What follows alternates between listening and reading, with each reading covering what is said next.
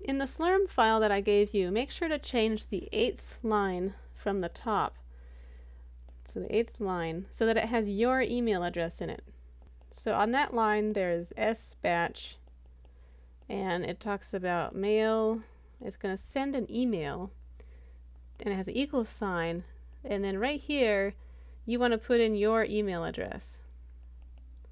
So go ahead and change that.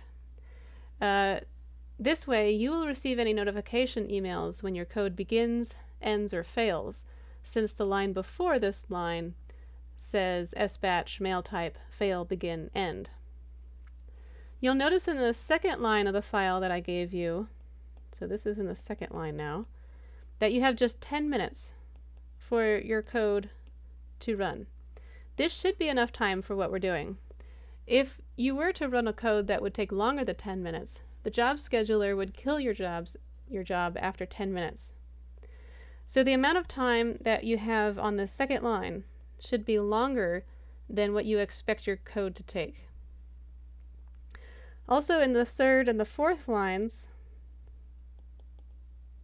so third and fourth, we're asking for just one node and one processor of that node.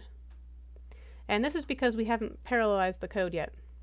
Later, when we parallelize the code, we'll be asking for 2 processors. Now you should be ready to submit your job to the supercomputer. To submit your job, type S-batch and then the name of your submission file. So, for example, submit Kings Peak Slurm, or whatever you're using. Now you can check the status of your code, as you hopefully saw in one of the CHPC videos. You can type SQ U and then your unit here, and that will show you the status of your job. And if for any reason you need to cancel your job because you made a mistake, you can use S cancel and use the job ID number. After your code completes, you will be able to find the output both in the Scratch directory where the code ran, as well as in the working directory. So Scratch is where the code ran. So the code ran here, and in your working directory. So this is the directory where you submitted the Slurm file. You can find the output in the Scratch directory because that's where the code ran and that's where the output was generated.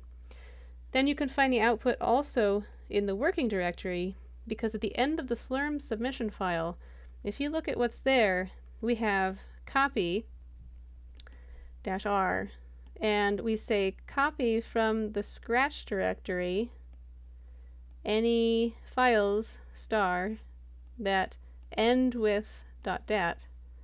So the star just means any text here, and then if it ends, the file name ends with .dat, we're going to copy that over here to the working directory.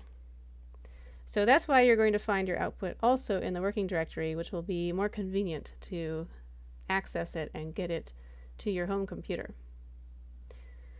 So if your code did not run correctly at this point, maybe there were some errors, and the .dat output files were not generated by your code yet, because it didn't get that far, you can check the files for your job that end with .err, stands for error, or .out, the output, and see if there are any errors or information in any of these files that might give you a clue as to what's going on.